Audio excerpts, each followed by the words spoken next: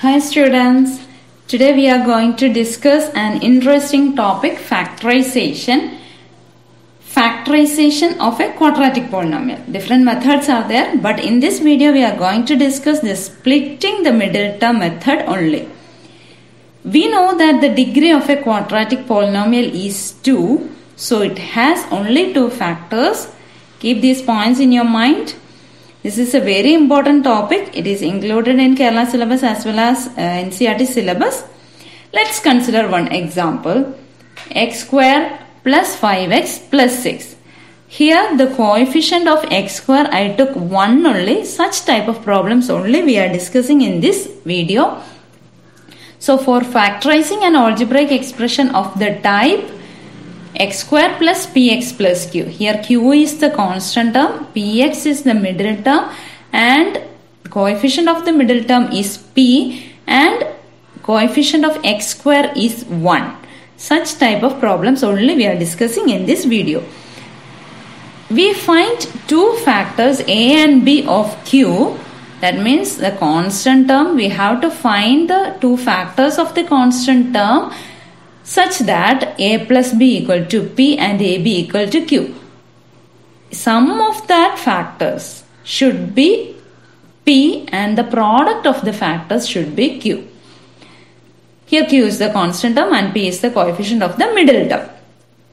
So same example I am taking, x square plus 5x plus 6. Here 5x is the middle term and the sum is 5. Sum of the factors, that is the coefficient of the middle term, and the product of the factors, that is the constant term, it is 6. Here both are positive, both sum and product both are positive, and for solving this we have to factorize the constant term, that means 6. We know that the factors of 6 are 1, 6, one pair is 1, 6 and the second pair is 2, 3. Only 2 pairs are there. And we know that the product is positive. From this question we can understand the product is positive, and we know that if the product is positive means either the numbers are positive or both the numbers are negative. So from each pair we can take 1, 6 and minus 1, minus 6. 2 pairs are there.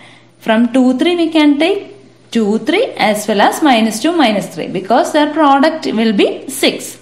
And we have to select a pair such that the sum is 5. We know that sum is positive. So first we are taking the first pair 1, 6.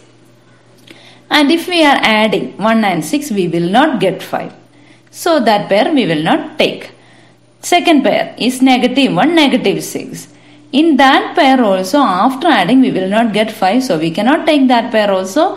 The third pair 2, 3, after adding we will get 5. So that option is correct and the other options will be wrong, but anyway I will explain that last option also. Minus 2, minus 3 is the last option, and after adding it will be minus 5. Our sum is positive, so we cannot take that pair also.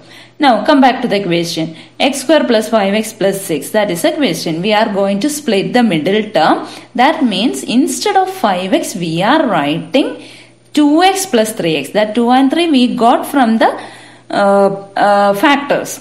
The correct factor. That means we have to write the same first term x square, then split the 5x as plus 2x and plus 3x, or either you can write 2x first in position or 3x in the first position, no matter. So here we are grouping first 2 terms and the last 2 terms. From the first 2 terms, that means x square and 3x, we can take x outside. So x in outside, in the bracket we can write from x square we took only one x outside, so remaining one more x is there, and the second term 3x plus 3x. From plus 3x we took one x outside, remaining plus 3 is there. That we have to keep in a bracket. Then plus 2x and 6. From 2x and 6 we can take 2 outside. Then remaining x plus 3. See, x plus 3 is common in both the terms. So that x plus 3 we can take outside. Remaining x from first term and plus 2 from second term. So we got two factors, x plus 3 and x plus 2. I told it is a quadratic polynomial, so we will get two factors. Here the first factor is x plus 3 and the second factor is x plus 2. Here I took the example as x square plus 5x plus 6, both sum and product are positive.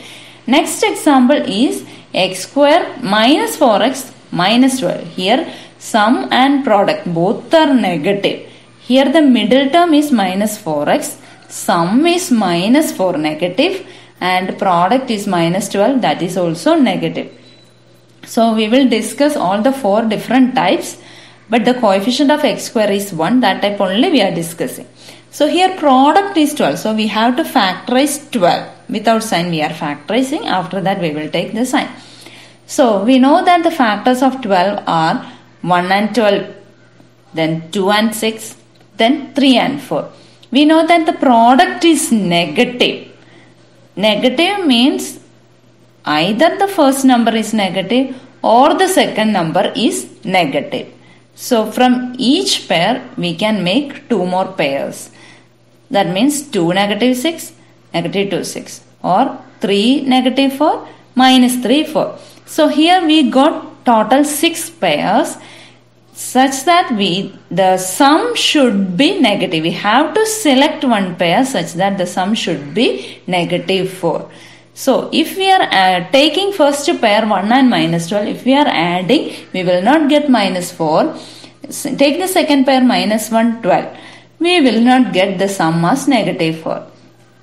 Then take the third pair 2 minus 6. After adding, you will get minus 4. You must know how to add two integers, then only you can do these type of problems. Multiplication as well as addition of integers you must learn. It is already explained in my previous video, so you have to go through that, then study this video. Here the fourth pair is minus 2 6. You know that minus 2 plus 6 will not be minus 4, so that pair is also wrong. Then go to the next pair, 3 minus 4, it will be wrong. Minus 3 and 4, that also will be wrong. Only one option will be correct. So here the correct option is 2 minus 6.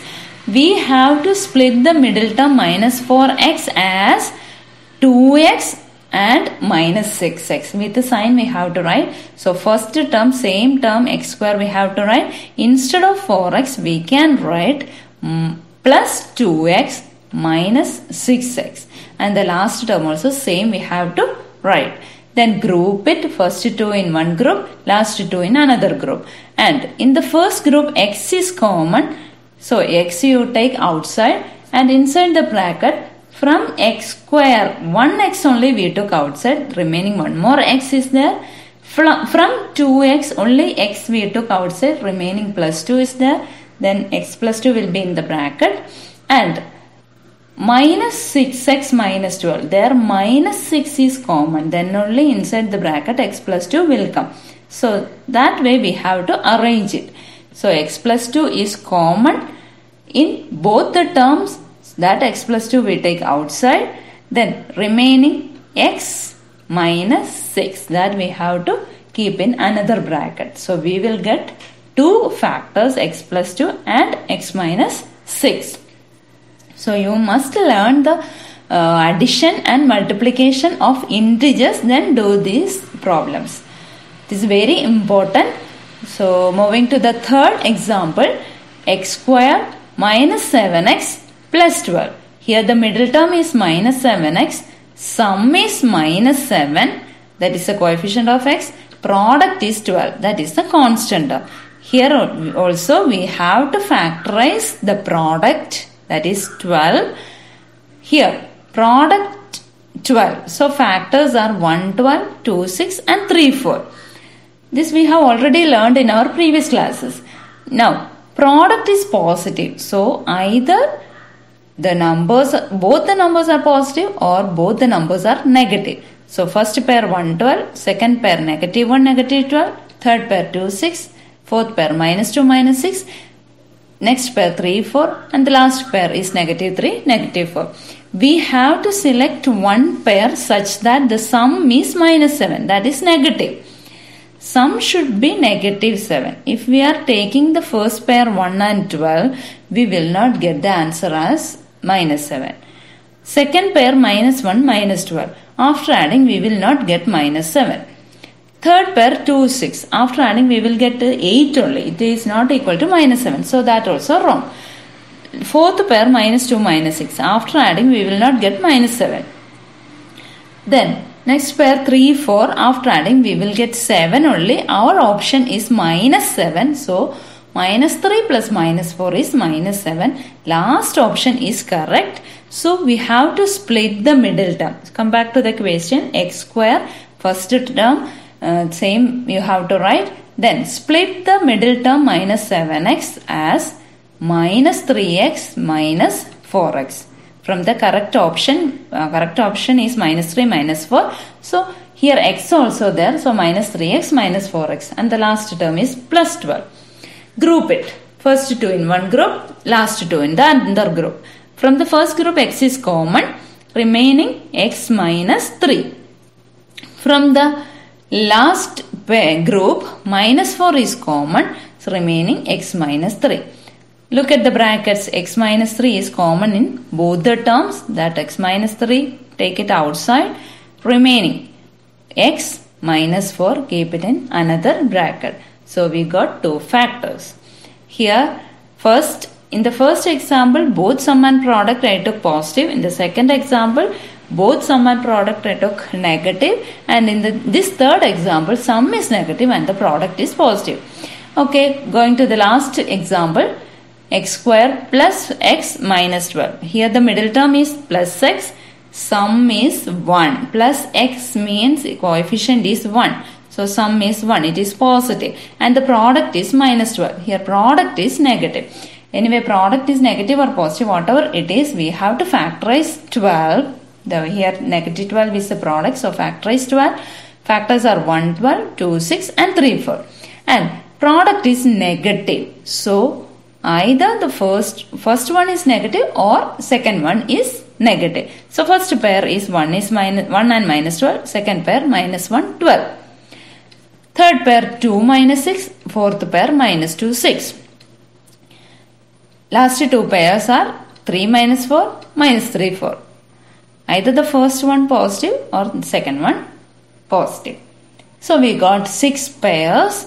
We have to select one pair such that the sum is 1. Sum is positive. So if we are adding 1 and minus 12. First pair is 1 and minus 12. We will not get the sum as 1. Second pair minus 1, 12. We will not get the sum as 1. Third pair 2 minus 6. After adding we will not get 1. Fourth pair minus 2, 6. After adding we will not get 1. Then the next pair is 3 minus 4. After adding we will get minus 1. Our answer is positive 1. So that also wrong. Last option negative 3, 4. Here after adding we will get 1. So that is the correct option. So instead of plus x, the middle term, we have to write minus 3x plus 4x. So first, come back to the question. First term is x square. Middle term we are going to split. That means minus 3x plus 4x. Last term same way minus 12 we have to write. Group it. First 2 in one group, last 2 in the other group. From the first group x is common, remaining x minus 3. From the last group plus 4 is common, remaining x minus 3. See, x minus 3 is common in both the brackets. So x minus 3 take it outside, remaining x plus 4. Here also we got two factors. First factor is x minus 3 and the second factor is x plus 4. I told it is a quadratic polynomial. So we will get two factors. And for factorizing an algebraic expression of the type x square plus px plus q, that type only we have discussed, where q is the constant term and p is the coefficient of the middle term. We have to factorize the constant term q we will get a pair A and B such that the sum is P and the constant is Q. Here the coefficient of x square is 1. Such type of problems only we have discussed. The other type we will discuss in the next video. Okay. Hope you would have understand the concept. Thank you.